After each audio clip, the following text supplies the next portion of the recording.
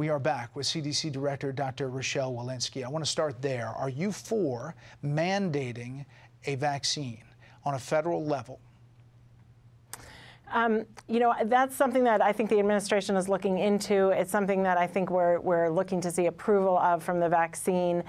Overall, I think in general, I am all for more vaccination.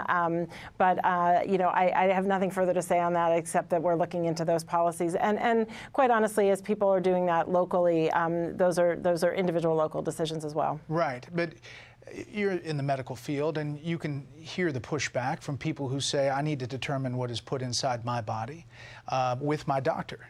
So you get that pushback.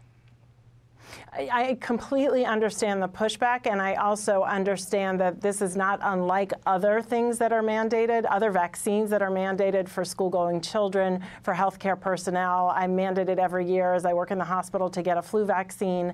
So I understand both perspectives in that story. I understand. But why is it then, Dr. Walensky, that such a high percentage of medical personnel are not taking the vaccine? Yeah, you know, again, this is a very heterogeneous country, and so if you look at certain parts of the country, there are high levels of vaccination, and if you look at other levels of other parts of the country, there are lower levels of the vaccination.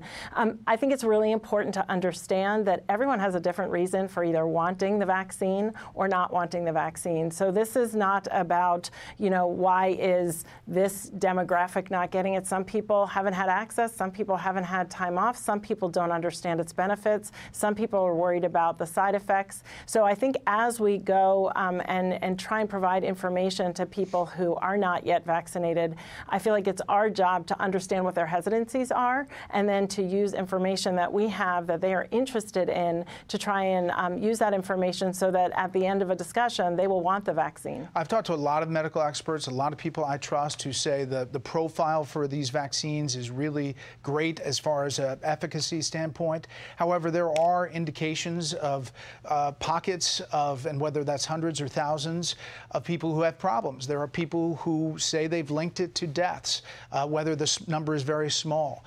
Are those things being looked at by the CDC? Is that investigation happening? We don't hear about it, obviously. Absolutely. We are watching this incredibly carefully through numerous different vaccine safety systems. This vaccine adverse event system, we have a VSAFE system, a passive reporting system. We have what we call a vaccine safety data link that is collaborating with hospitals. We are watching this extraordinarily carefully.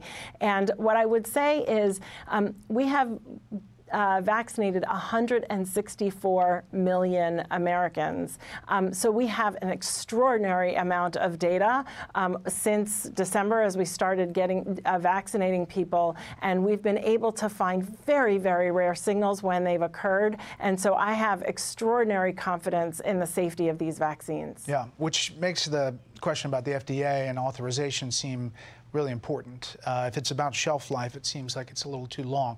I want to turn to schools. There's a lot of parents who send in questions all across the country. They're wondering what it's going to look like for their kids and masks, especially for young kids, 2, 3, 4, 5, 6. Here's Josh.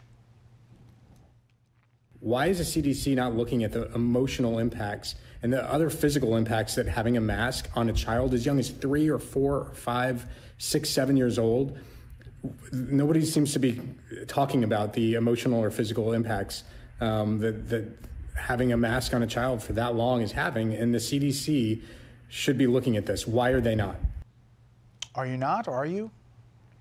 Brett, thank you for that question. Josh, thank you for that question. Here's what I can tell you. First of all, I have 3 kids myself, and I completely understand. We want our kids back in school, and that is so very important. Over the summer, we've had numerous summer school outbreaks that have occurred when masks are not worn. We've had jurisdictions have had to close schools because there are so many clusters happening in the school system. So my primary goal is to get all our kids back in person safely for full-time learning, and to do so and to be able to keep the schools open to prevent those clusters from happening in school. Right now, the best way to do that is to have everybody masked, because we do have disease in the community, and hopefully as we have vaccinations for kids and less disease in the community, we'll be able to scale back on the mask wearing. But those are cases, right? Those aren't hospitalizations and those aren't deaths. Do you have a percentage of kids, young kids, hospitalizations and deaths? You know, we are following that very carefully. What I will say is that certainly the kids do better than adults do. The older people, the more hospitalizations have occurred in demographics that are over the age of 65. But we are seeing illness in some kids who get COVID, and it's illness at the rates or even higher than the rates of influenza. So in my mind, as a vaccine preventable disease, we want to make sure that our kids stay in school wearing a mask, and then when the vaccines, should the vaccines become available for our children, to vaccinate them to keep them safe and healthy. All right, here's what the head of the teachers union said about opening schools in the fall. Vaccination is the #1 gold standard that we need to, bring back our masks for schools. We're going to keep kids safe. We're going to keep our members safe, and we're going to try to open up schools. Try to open up schools. It sounds like a maybe from Randy Weingartner. The NEA obviously is a union advocating for its members, and that's important. And it's an important stakeholder to the CDC, obviously setting guidelines for schools in the fall. But who are the advocates for the children and the parents, which teachers unions have not been, at least in that particular question? And as the CDC prepares recommendations for in-person learning, especially for kids under 12, as you heard Josh talk about, what's the scientific basis for masking young children? You know, I think that we have to, when we have seen in schools that when the children come into schools with disease in the community, it can spread in schools if the children are not masked. And so when we have high rates of disease in the community, we are going to see some cases in the school. But it's more comfort for the teachers in those schools.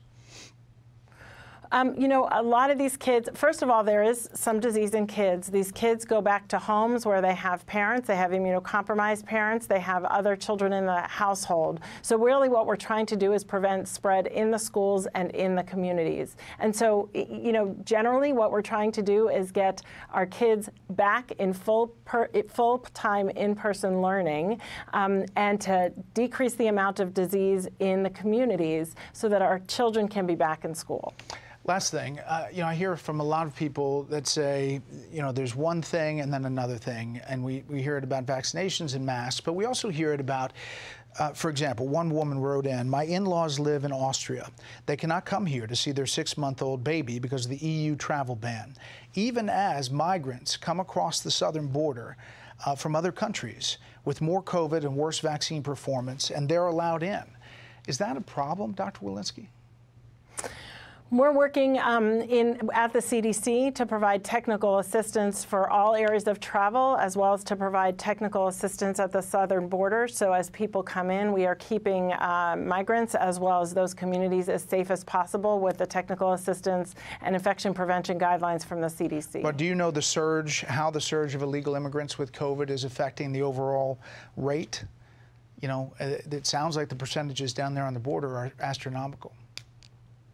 Yeah, I would say that the percentages in the southern part of this country are really quite high, and I don't necessarily think we can attribute all of that to what's going on at the southern border. I think what we really need to do is spend our time getting our communities vaccinated, to getting our individuals vaccinated to prevent disease from transmitting in our communities. Lightning round here. Which vaccine is best against the Delta variant? I don't think we have data to suggest that one vaccine is better than another. So I would say there are, 3 vaccines. We're lucky to have 3 vaccines that are available and get the information that you need to feel comfortable rolling up your sleeves and getting vaccinated. Yeah, well, you're going to talk to your doctor about that. But if there's a mandated, you're not picking one over another as far as the Delta variant is what you're saying. But if let's say you got the J&J, is it okay to get the Pfizer after that because you want to?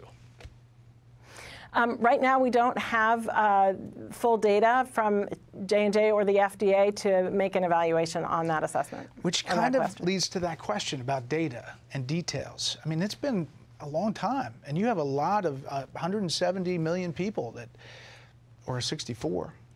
Don't you guys have a lot of data as of this point? So the FDA is looking at the data from the companies that are conducting these analyses. The CDC is not conducting crossover studies, as we call them, getting one vaccine and then getting a boost from a second.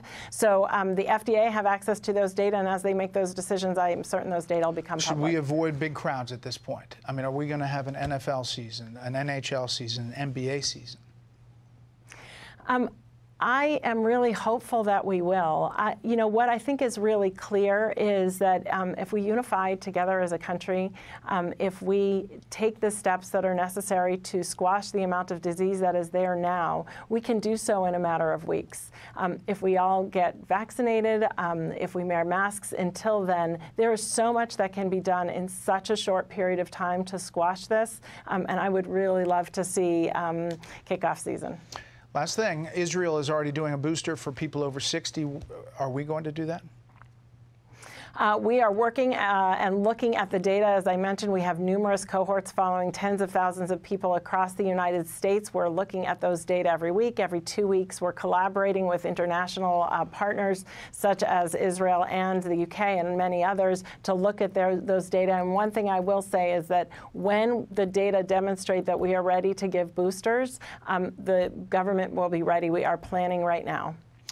Dr. Walensky, we appreciate you giving us an extended amount of time. As you can hear by all the questions around the country, there's some confusion and a lot of concern, but we hope that you can come back sometime and continue to fill us in.